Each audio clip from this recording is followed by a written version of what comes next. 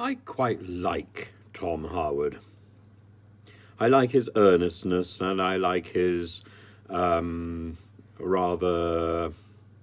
well-rehearsed questions.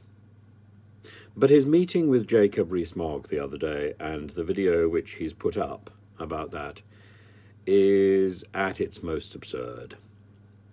The Jacob Rees-Mogg retained EU law bill is nonsensical.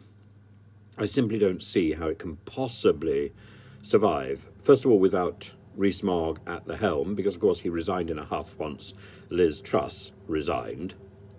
But secondly, because 4,000 pieces of EU law need to be examined, repealed, and then reinstated in a British form. Well, you know, it's just bureaucracy for the sake of bureaucracy. And there's every possibility that in taking a law out that's made with this hand and making it with that hand, we're going to get something dramatically wrong.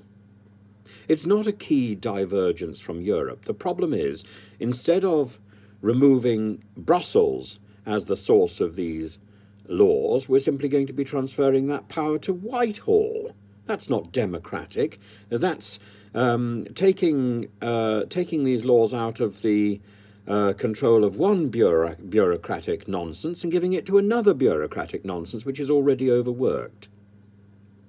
At the moment, Rees-Mogg says that the Lords are obstructing the passage of this bill.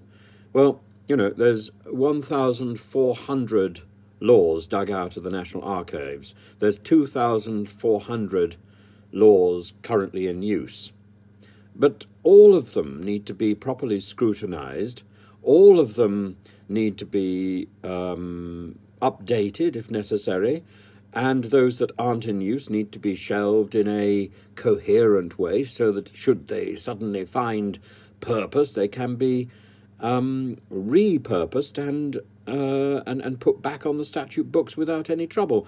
The point that he makes that these laws were passed into European legislation and therefore through British legislation under the EU Act in 1972 without proper parliamentary scrutiny is in part true. But they did have democratic scrutiny through the European Court of through the European Parliament, and should they simply be transferred to Whitehall, there would be no scrutiny. This is democracy undermined by bureaucracy, and it is a shameful display of sleight of hand. Rees-Mogg as the absent magician.